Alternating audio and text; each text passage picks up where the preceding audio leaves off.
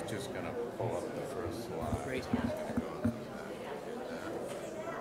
You'd like 10, 15 minutes at the end? How long we do you have have how a much presentation? time? 45 minutes. So I'll shoot for 30. Right. I'll give you a little heads up. That'd be good. Yeah. Perfect. Do that, please. But I'm going to wait for you're not quite ready yet? I'm ready whenever you Oh, you are. Great. Welcome, everybody, to the next presentation at the Book Festival. As I'm sure you all know, the festival is free, but any donations are always kindly accepted at the info tent, where there are many fabulous items for purchase that you all know you really need. This talk will be introduced by Jeremy Hobson, the co-host of NPR's Here or Now. With no further ado, as we're a little behind schedule, we welcome Jeremy. Thank you. Thanks to the English side of my family, I'm glad that we have some time inside in the shade for the next 45 minutes or so. I'm here representing WBUR today, which is really proud to be a sponsor of the Book Festival, and I have the pleasure of introducing David R. Foster, who's been a faculty member in organismic and evolutionary biology at Harvard since 1983, and director of the Harvard Forest, which is the university's 4,000-acre ecological laboratory and classroom in central Massachusetts since 1990. David is the principal investigator for the Harvard Forest Long-Term Ecological Research Program, which involves more than 100 scientists and students investigating the dynamics of New England landscape as a consequence of climate change, human activity, and natural disturbance.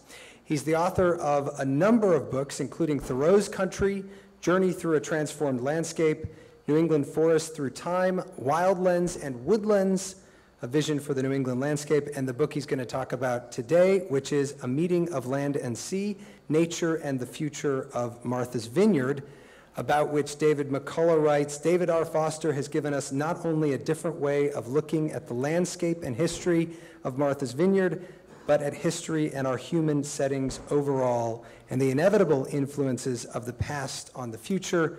All in all, with its superb maps and marvelous photographs, A Meeting of Land and Sea is a stunning achievement. Please welcome David R. Foster.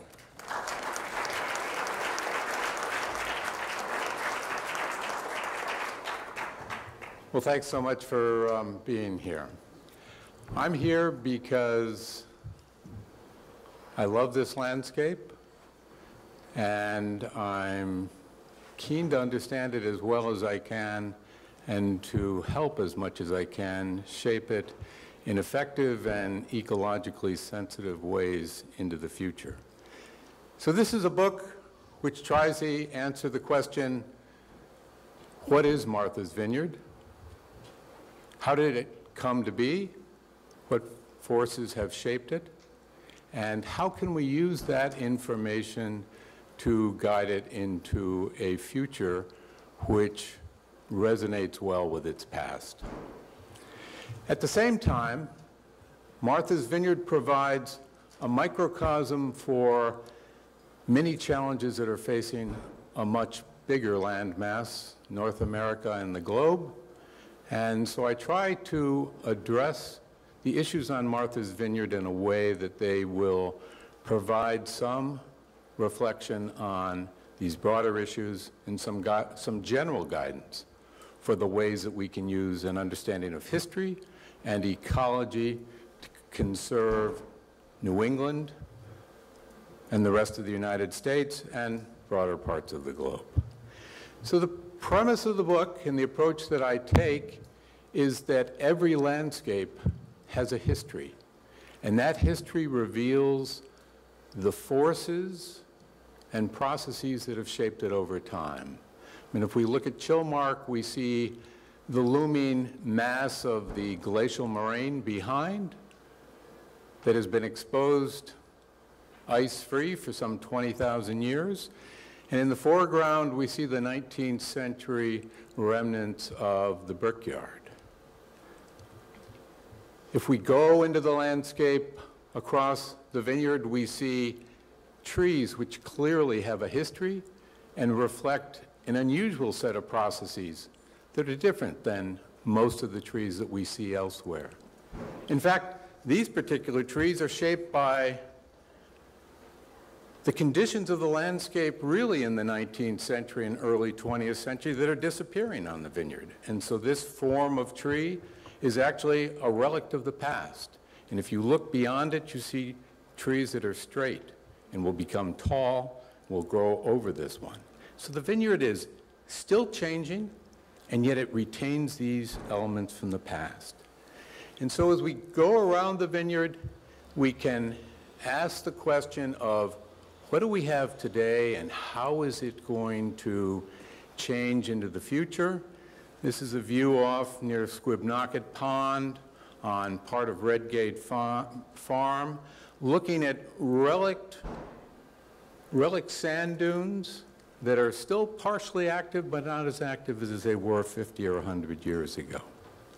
So in order to put this book together, and essentially every chapter has both a compilation of historical information and information that is out there in the literature and learned through talking to people, and a lot of new research that we've conducted, as shown here by, for example, taking tree ring cores to determine the age and changing growth of trees. This is actually a course that we bring out here every year of freshmen who go, in this particular case, to West Chop Woods. We explore the landscape in other ways. Here we are on a small pond near Squibnocket Pond where we're coring the mud in the bottom of the pond to reconstruct the history of climate change and vegetation change and impacts of humans over the last 10 to 15,000 years.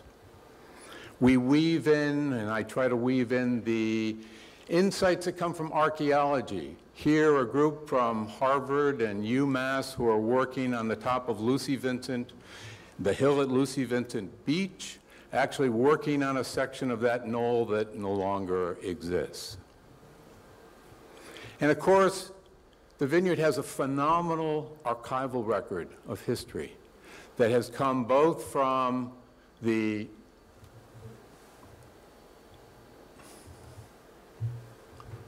where's my AV guy? There he is. Yeah, it's connected.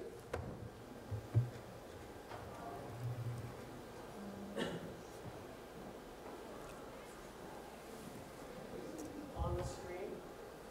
It's on the computer.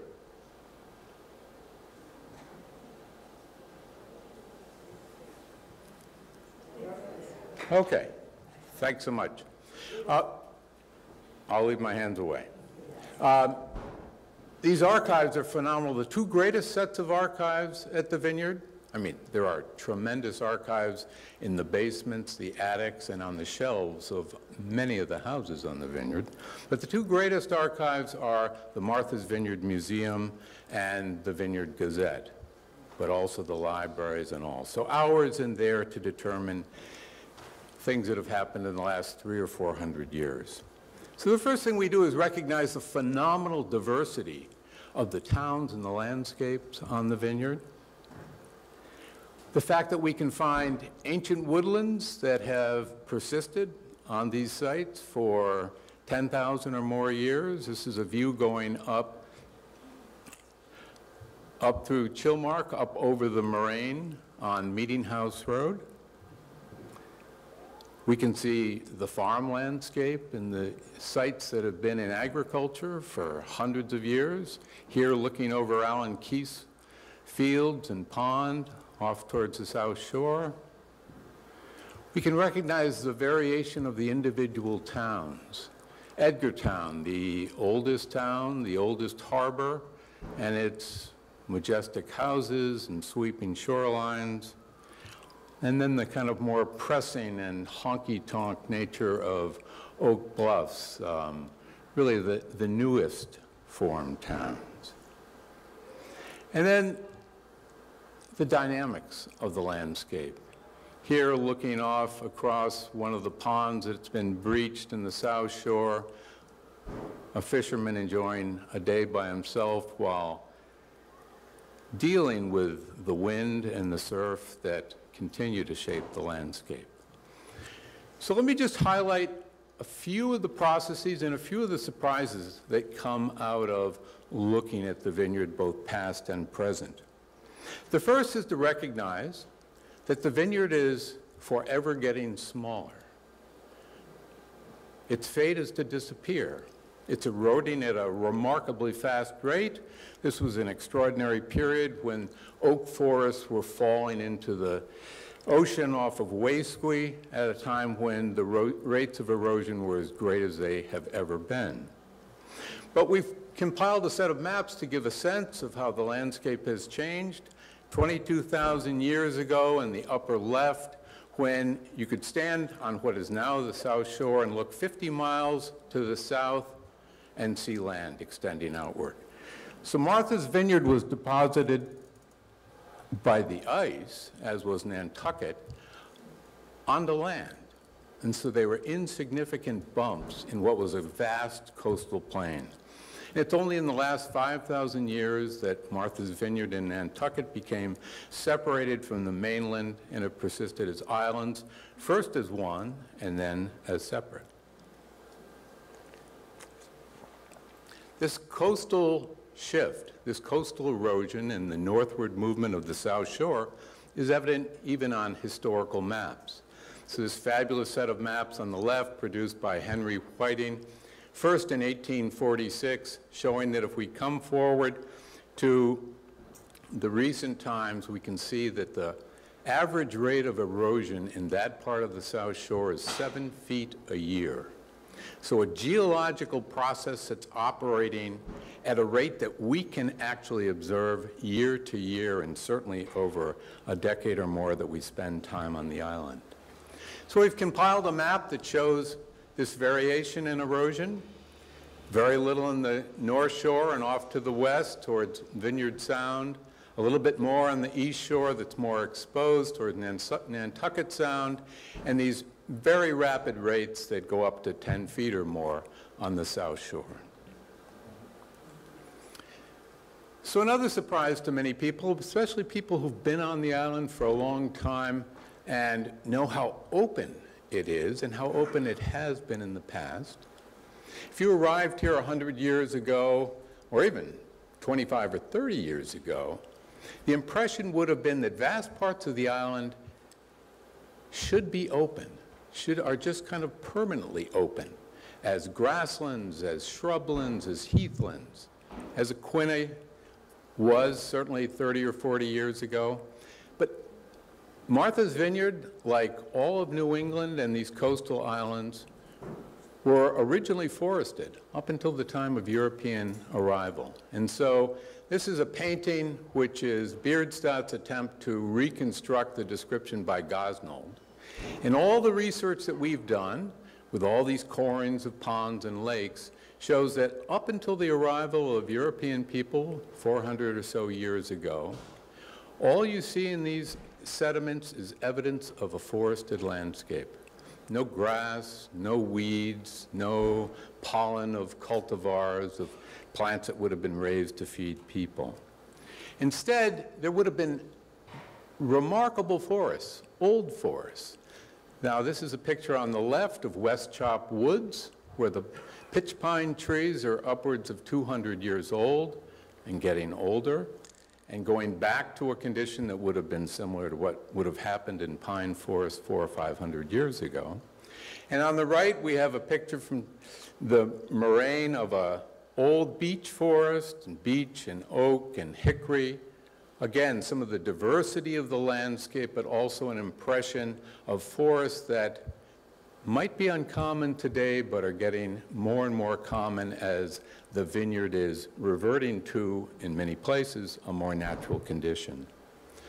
And so it turns out that one of the big surprises from all the archaeological work on the vineyard, on Nantucket, across New England in general, is that in contrast to some earlier interpretations of an open landscape maintained in an open condition and oftentimes in a planted and agricultural condition by native people through the use of fire and other processes, these areas were actually dominated by forest. And in fact, the native people were not agriculturalists. They did have a bit of corn, they did have some beans, and they had squash, the three sisters. But they didn't use them for subsistence. In fact, they were hunter-gatherers, collectors.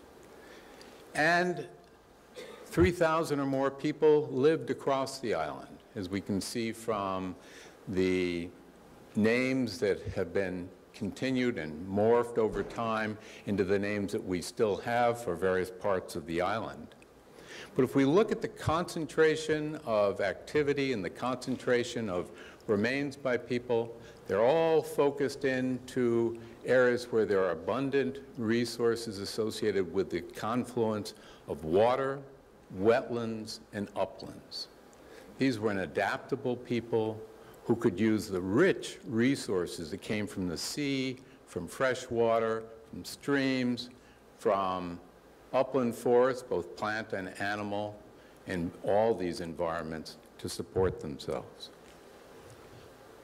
Now, there are lots of other processes that shape the landscape as well. One of the ones that we don't give too much thought to today because we haven't had a significant one in quite a while is hurricanes. And these show the tracks of all of the major hurricanes that have affected Martha's Vineyard since the arrival of Gosnold in 1607. So a significant number of storms. They're color-coded here. Green and light is, or blue and light is weak storms, relatively weak storms, and the red is stronger storms. Now these significant storms can have quite an effect, as these renditions of Menemsha show before on the top and after on the bottom, the 1938 hurricane. This from a surge that came through Menemsha Pond and wiped out all these buildings. But the surprise is that if we look at all of the historical storms, the ones that we've had recently, and the most recent really major one was Hurricane Bob, and even the ones back through the 19th century and the 18th century pale in comparison to the magnificent early colonial hurricane of 1635. And so as we think of the vineyard going forward, and as we think of more houses, and as we think of more and bigger forest, we have to think of the kinds of impacts, the kinds of disturbance that the next storm is going to have, especially if it starts to rival this one from 1635. And so just as an example, this is an old-growth forest that was actually much closer to the eye of the 1938 hurricane, which did have the wind speeds in that region of what we would expect from a 1635 storm. And that entire old-growth forest was laid flat by that storm. But when we think of processes that have shaped the island and give it the character that we have today, in addition to the natural ones that I've talked about, it really is the direct impacts of people which have had some of the most significant effects and will certainly guide the future of the island going forward. If we look back historically, and these are graphs that show changes in all of New England, each of these lines is one of the New England states. And it shows basically a history of deforestation to the middle 19th century, deforestation for agriculture, with, of course, wood use for heating and building, and then a remarkable resurgence of forest as agriculture shifted to other parts of North America, to the Midwest and the West, and good transportation allowed us to import materials. And that meant that agriculture declined and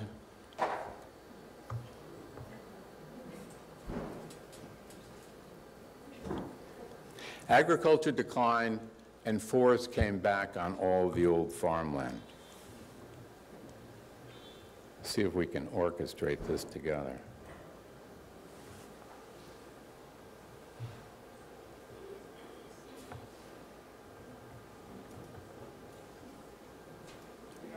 Okay.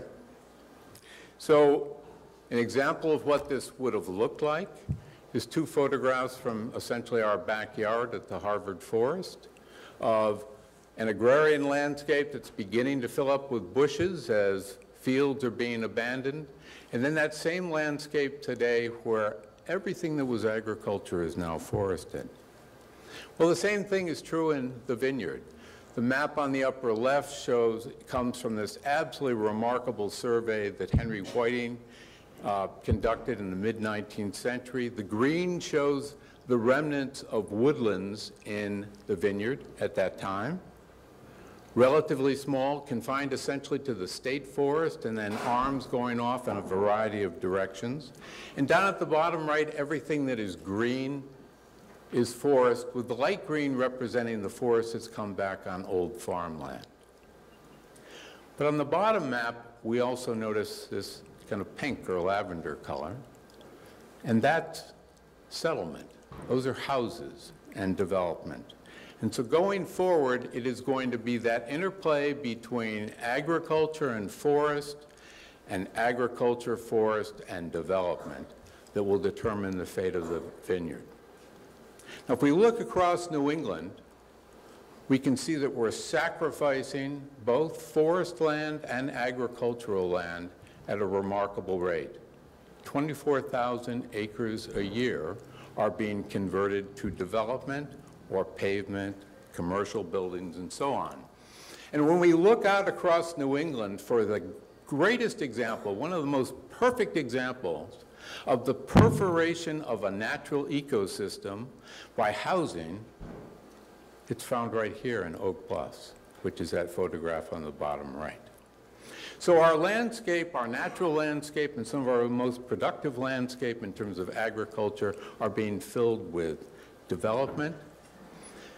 But even in remote areas, and even in areas of vast natural landscapes, in some of those, a single house can have a major impact. So this is a house being built on the South Shore in an immense area of ancient woodlands, a stretch of the vineyard that has been in forest for thousands of years. So we're in a very interesting time, a really precarious time in New England history and in vineyard history. We have a record of some of the greatest conservation achievements in the world. There are more land trusts, more conservation organizations, more focus on this stuff in this region than anywhere else. The vineyard is 40% conserved. New England is more than 20% conserved. And yet if we look at those areas, we can see that each of them is vulnerable to infill by development. And here we see at the eastern edge of the state forest, north of the state forest, west of the state forest, closing in from all directions is houses. And so if we're satisfied with 20% in New England or 40% on the vineyard, we're going to end up with isolated little blocks of conservation land surrounded densely by houses. So starting in 2005, a group of us put together a vision for first Massachusetts and then New England. And this year we're coming out with a third report which actually looks back and says, well, what have we achieved recently in terms of conservation? Where are we headed and how do we spur it on even faster? And we came up with a vision, which is actually a very plausible vision for all of New England. And in a sense, we would challenge Martha's Vineyard to come up with a similar vision.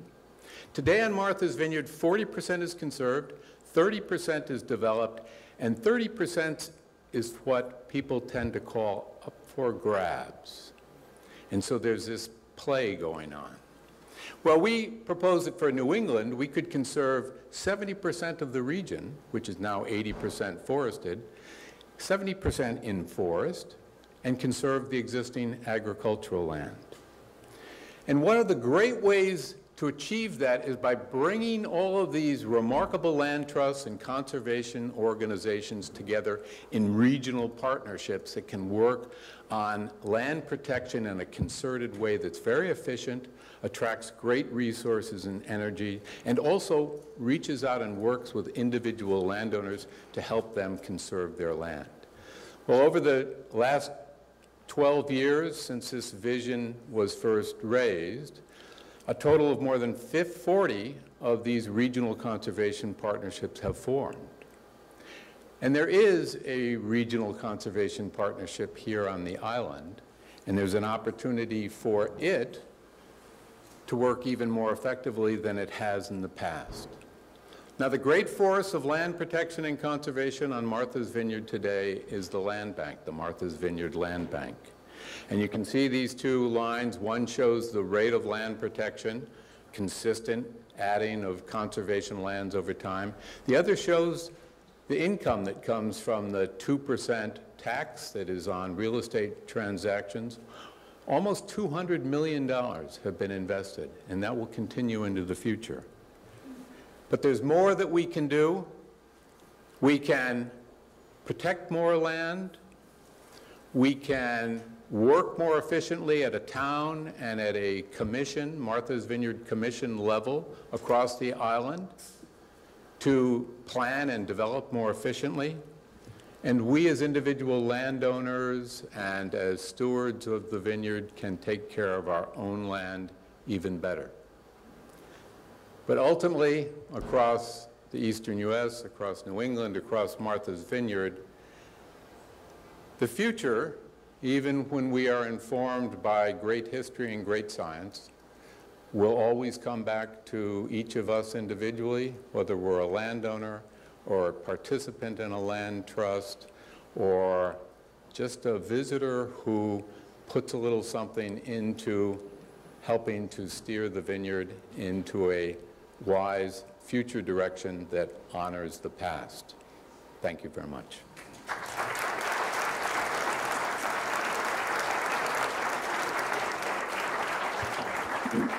Thank you, David. You've helped us all appreciate what our responsibilities are living here.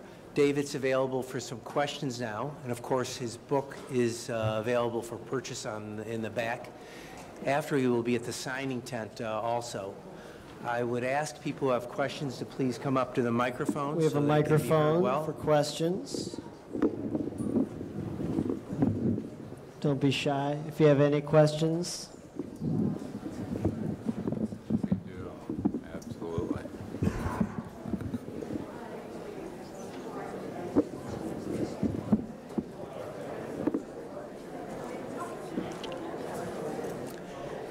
No questions. These are all rich landowners. Right. Well, I guess everybody is committed to going out and conserving Martha's Vineyard, so that is good. I'm sorry. No, please, go ahead. All right. No, I just had a simple question. I was very compelled by your expression of land change in a single tree and about the shape, Right. form of a tree changing over time. I wondered if you would unpack that for us a little bit. Sure. So the vineyard is filled with relics. We've got archaeological relics. We've got chimneys, which are relics. We have trees, which are relics. They're relics of an environment that no longer exists on the vineyard or is disappearing on the vineyard. And these widespread trees that we see if we take the hike through the Menemsha Hills, or in that particular case, that was taken down at Quansu, in the wonderful loop trail on Sheriff's Meadow and Land Bank property. Those are trees that grew up when the vineyard was in its early post-agricultural period. It was wide open, and so individual trees were shaped by hard winds, salt spray, ice during the winter, and so they grew horizontally under open conditions and in a way to keep their limbs protected. Today, when the landscape is becoming more and more forested, individual trees are grown up in the protection of, in the lee of other trees, in the protection of woods, and so they'll grow tall and straight just like they do in most woods anywhere in the United States. Hi. Could you comment on what's going on with West Tisbury? The oak trees that died in West Tisbury a few years ago, and then the regeneration and what the work is that you're doing? Sure. So there have been these past couple of years, or in this year, there have been gypsy moth outbreaks. In the late 2000s, there were a series of outbreaks of caterpillars that defoliated the trees in essentially the ridge that lies between North Road and State Road. Polyhill Arboretum, Westcoastam's Rock, up over into Seven Gates, onto the Woods Preserve, and so on. There were 3 years of defoliation. In the 3rd year, as the trees were recovering from all of that stress, there was a long dry period, and essentially all along the ridge the trees died. Now, on the one hand, that's unfortunate to have such a big expanse of trees to die, but fortunately, the Nature Conservancy, the Woods family, Polyhill, the Land Bank, all essentially decided to leave this grand expanse of forest intact and not do anything. And so if you go out there today, if you look, it's all green as that forest is recovering. So it's a great conservation lesson because nature has phenomenal ability to recover, great resilience and resurgence, but only if we allow it to, and only if we keep it intact. Hi, so I have a question. I apologize if you already addressed this. I missed the beginning of your talk, but this is something that I wrestle with a lot because I'm in favor of conservation and I contribute to conservation organizations. But I worry that the more land we conserve and the less that's available for development, housing becomes very expensive. So how do we balance the need for people to live and not all be millionaires with the need for conservation? Yeah. So land area is not the limiting factor for development, and it's probably not going to be the determining factor for the price of real estate. There need to be mechanisms to keep prices affordable, to keep landscapes affordable. In, for example, that vision that I showed for all of New England, built into there is actually the ongoing rate of development continuing out 50 or 100 years. And so even with the most active land development on the vineyard, we wouldn't use up the land. What we need to do is to choose the land very wisely that should be developed, and to do that in ways that we can also structure the availability of that land. And that is what is going to accommodate ongoing development. At the same time, we need to recognize that there are limits. You know, at some point, even if you had unbridled development, at some point you're going to run out of Martha's Vineyard. So the question is, do we let nature determine where that endpoint is, or do we predetermine what we want the endpoint to be to achieve the kind of Martha's Vineyard that we would like to live on, visit, and enjoy?